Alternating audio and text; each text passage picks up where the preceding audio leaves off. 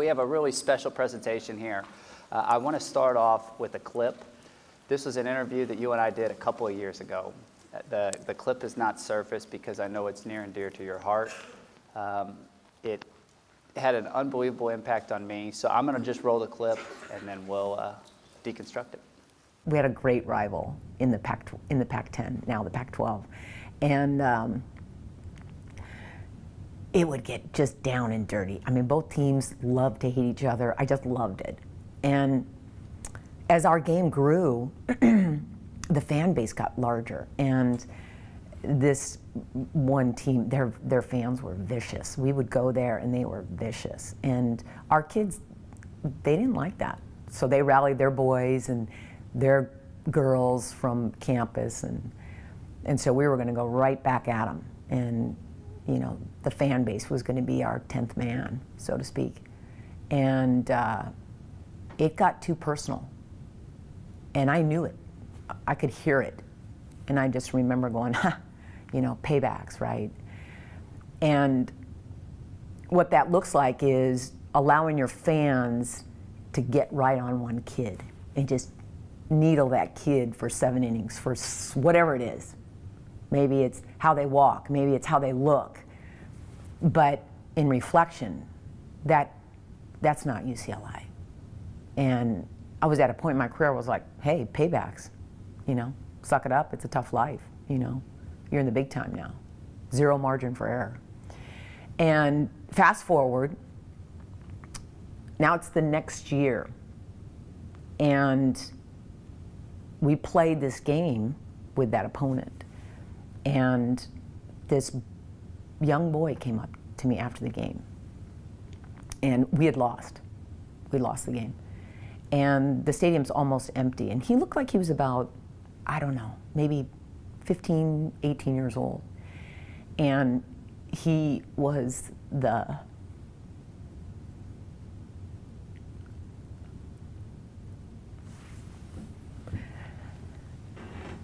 sister of this kid that we were needling the year before. And she had died of cancer. And he wanted to tell me that that rocked her world in a negative way. And he said, I just feel like it's important for me to let you know that rocked her world in a negative way. That was very hard for her to get over that. And I just thought you would want to know. Changed my life. When you see that, what do you think? Well, to relive it is like I'm in a place where you have an opportunity to reflect, and you don't get to unring that bell. You don't get to recoup that. And it makes you think about what you're doing in that moment and how many blind spots you have. So when I relive that moment, not relive the moment of telling the story, but reliving the moment of coaching at that point in time and being so myopic and self-absorbed that you can create, I call them now conditional values, that you justify what you do and how you do it. So it's conditionally, you have your values, where your values show up and then sometimes they don't. And on those days, they didn't show up. And then I had that opportunity to be recalibrated, to reset my norm. And it was powerful. What would you hope coaches would take away from that? I think for me today is to walk away and be intentional about what you're not right now, because you're in a position where you're so obsessed with success and what it looks like.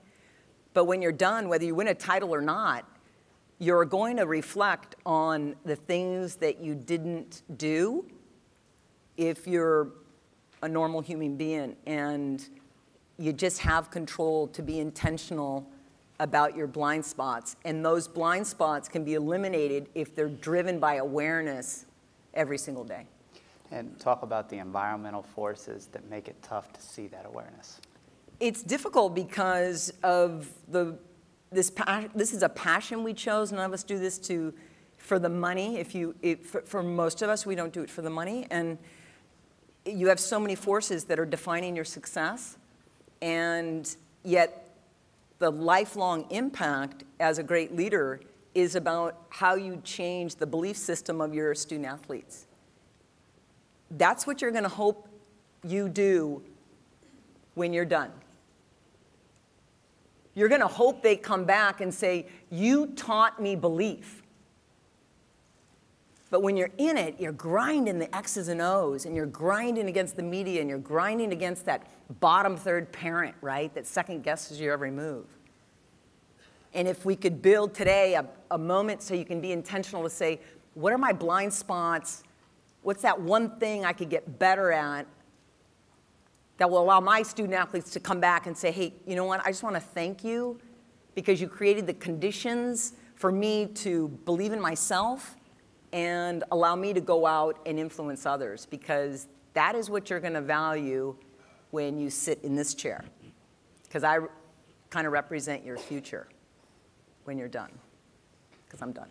Talk to me about that, because it's just like everything undermines what you're trying to do a lot of times in this competitive landscape. Definitely, and I think this generation of coaches, no matter how old you are, but if you're coaching in this generation, we have to recalibrate our thinking that I've got kids that are weak sauce, and I've got grinders. And there's no in between. And that's not the world anymore. I know this for a fact. It's not the world anymore. But when you're in it, you got the kids that can handle the pressure and the kids that can't. And it's not that simple anymore. And even though that sounds kind of like a downer, I just want to traverse the country and tell everybody that make sure, we were talking earlier about the line, great coaches know where to find the line, right? But there's a lot of assumption that goes on about, oh, she can handle this line and she can handle that line. In my experience, because I'm now with the youth, that line is really blurry.